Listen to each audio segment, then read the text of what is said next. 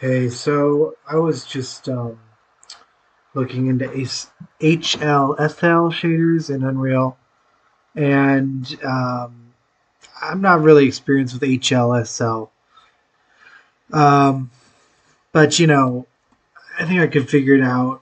And I was a little surprised that it's not really like super well supported. Um, I have this other video on custom functions in Houdini, material functions, but that's in Vex.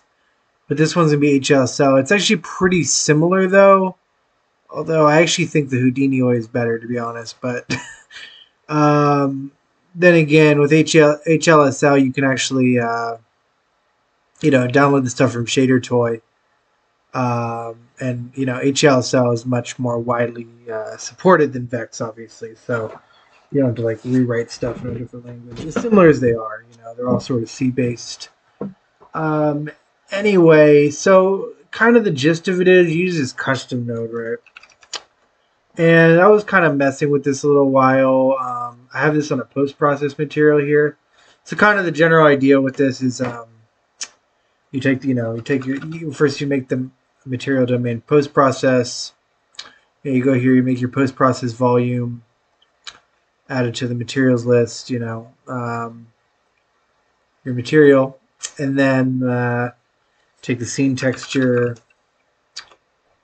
set this to post-process input 0. This actual output is the color of a specific pixel, and then this UVs are automatically set, but then you can still use this. You can still use the texture coordinates um, to get the UVs if you need to pass these somewhere else, or you just pass them in here.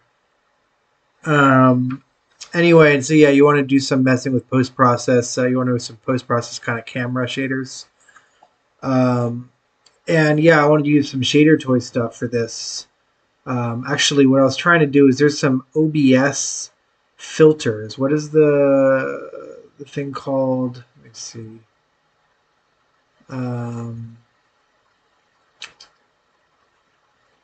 It's called like OBS shader filter on GitHub. Tony made a video about this, and this has a bunch of like camera effect shaders. So I was going to try and recreate some of these in Unreal. And then I kind of encountered some difficulty because these shaders are like normal, normal HLSL shaders. They have all this uniform stuff. They have functions. They have the main image function. This just doesn't work, and you can't just use this directly in Unreal. So basically, to cut to the chase, this custom node here you can copy paste in here, and yeah, there are like this includes thing, but apparently it doesn't auto reload if you had a header in here, and it's just all sort of janky. So I just kind of found the way that I think works the best, which is so this code right here has to be you can't have functions in it. So basically every one of these function contents here has to be a single custom node. So just take, for example, here, this one right here. This is just a really simple lerp from color A to color B, and then mix is like the lerp amount. And I'm just passing a sine wave remapped to 0 to 1.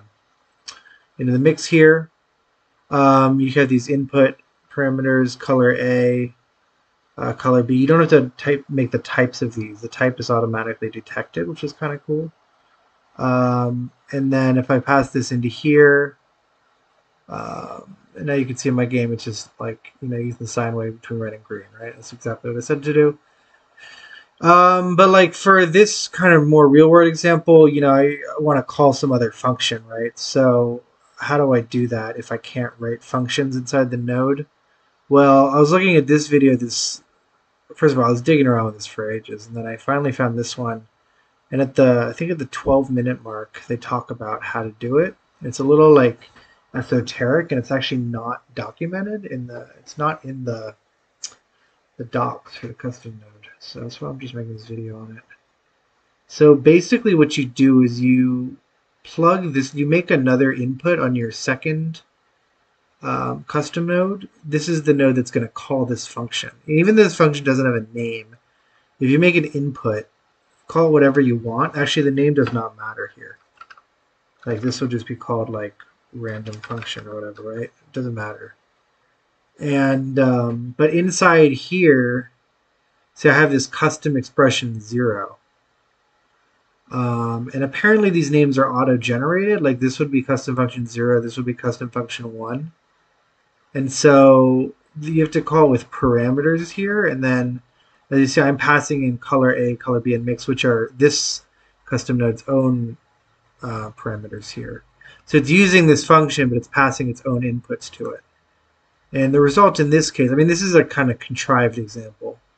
But as you can see, I'm using the same function, but just with different inputs. And so you can kind of, hopefully you can see the power of this. I think this is sort of how you're supposed to do this sort of like shader development with HLSL.